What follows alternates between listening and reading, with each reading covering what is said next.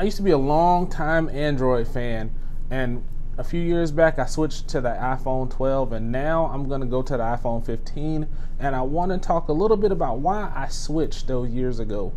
And maybe if you're considering going from Android to Apple, telling you why I switched might help you. This is the Pixel 2.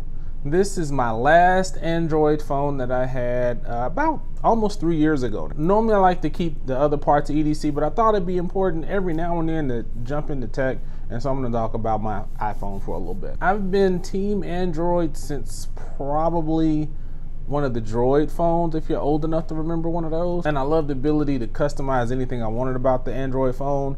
I had them for years. I had a Chromebook. I had a Pixel watch, I think, for a while. I know I had a TicWatch, another smartwatch. So just trying different stuff out in that ecosystem for a while. Had that for a bit. Went to the Pixel. Stopped doing a lot of the upgrading that I did and started running clean Android on the Pixel for a couple years. And then when it was time to upgrade, I decided to switch to iPhone. When I bought the 12, I thought that if I wanted to go back to Team Android when it was time to upgrade my phone, I'd make the decision then. But thinking about it a little bit, I'm going to stick with Team Apple for a little bit. And I'm going to give you probably 5, maybe 6 reasons why I decided to switch to Apple and stay with Apple going forward. So first up is the apps. So if you compare the app stores, the Google Store has almost double the amount of apps as the Apple Store, but there's a lot of redundancy in there.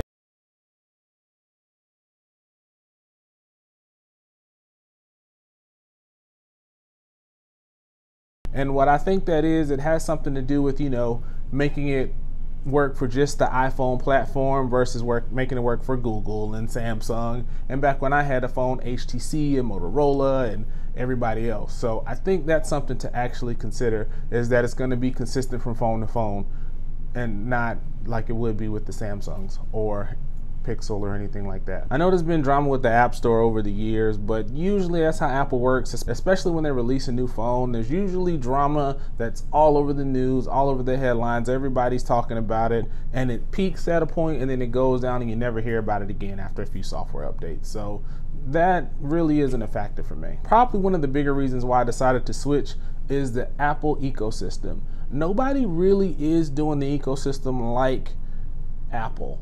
Google is close, but I don't think they have that computer piece. The Chromebook is nice, and I still have a Chromebook. I still use my Chromebook probably a few times a week, but it's not that same level of computing that you'll get from an Apple product. Samsung, probably the same boat. Their tablets are pretty good. The watch is pretty good. Their earbuds are pretty good. But again, the one piece they're missing is that computing.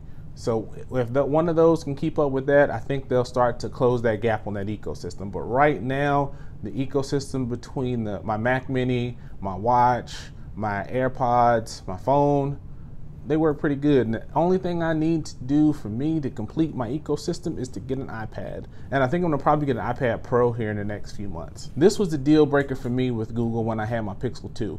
Nothing was wrong with my Pixel at the time, but it was at the end of its software updating cycle, so I wasn't gonna get that software update support anymore. I know that Google just recently announced that they're gonna support their Pixels 7 or 8 years or something like that. If they truly do that, that's amazing. Take a look at MKBHD's video about trusting Google to see if they'll actually come through on that promise. And looking at some of the other Android manufacturers, their update cycle is anywhere from 2 to 5 years. Apple usually keeps theirs consistent with anywhere from 6 to 8 years. If I were to just keep the 12, I'd probably have another 3 to 4 years of updating. So that's something for those folks that like to keep their phones for a long time. You don't have to worry if Google's gonna keep that promise or not. Apple is supporting their phones for a long time, and I'll put a link in the description of where I looked at how long they're supporting each of the phones. I'm really big on Google Docs, Google Sheets, all that stuff, Google Calendar. And one thing I did realize is that I can do all that Google stuff on an Apple device, but all of the things that make an Apple device unique and that integration of the ecosystem, you can't do all that on Google.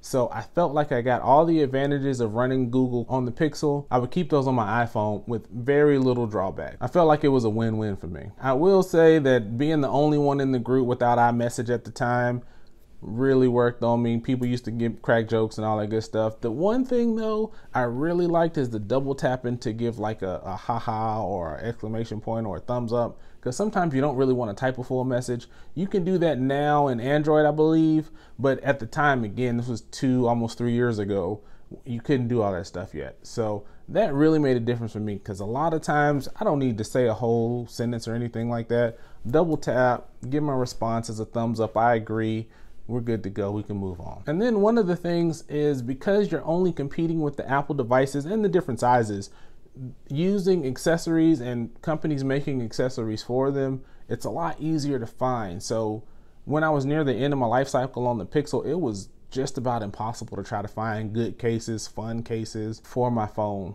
Now I don't have a problem, even now for my 12, I don't have a problem finding a case or anything like that. Accessories are easy to get, and as you go newer, it's even easier to do in the future. So accessories, that's a bonus, if you will. So I guess that was 6 reasons why I decided to go with the iPhone. So like I said before, and the shot of Google Trends proves it, iPhones overheating was the issue for this cycle. It seems to not be as popular as it is now. Now that some of that hype has died down, I feel like it's time for me to go ahead and get the phone. I think I'm gonna go with the Pro Max. And the couple things that really seal the deal for me is I shoot most of my videos on my iPhone, so using USB-C would come in handy, and running the SSD and some of the accessories would be great. The camera is nice and simple for somebody who likes to keep things simple. Let me know what you think. I'm still a fan of Android phones, so for all my Android fans out there, don't beat me up too bad in the comments. I still got love for Android phones. I'm just team Apple right now. Maybe I'll go back in the future. Let me know what you think. Let me know what you have. Do you have the 15? What do you think? What are some tips? Like to hear from you. Take it easy. MF and Research, I'm out.